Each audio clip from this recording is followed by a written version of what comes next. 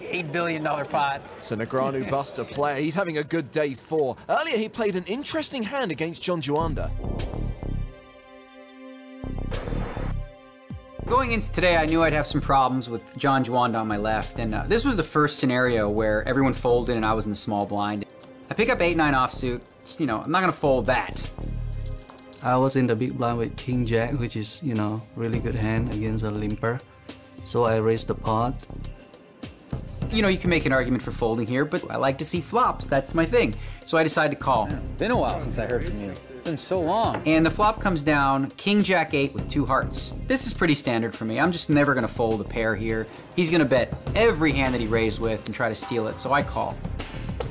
Well, I figured, you know, he had maybe pair of jacks, or pair of 8s, or flush draw, or maybe even a straight draw.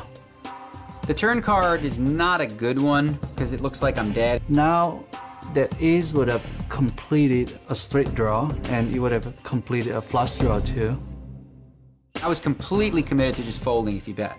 But then he checked behind. I was like, okay, well, I'm still dead. But the river's a 10. So now I thought, okay, well, I check all the flop. There's a lot of hands I could represent.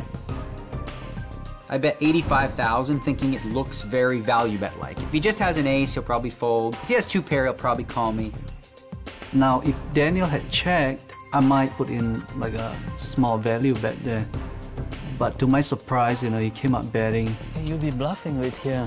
Tanked for a long time, and I tried to like talk him out of it a little bit and was like, blah, blah, blah. You have like ace-7?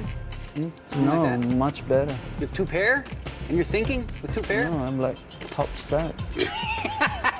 I wish I had called that hand because there were a couple other hands that he could have had that I didn't think about at the time. Finally, he folded. All right, 4. Nice bluff. Phew. It's an old school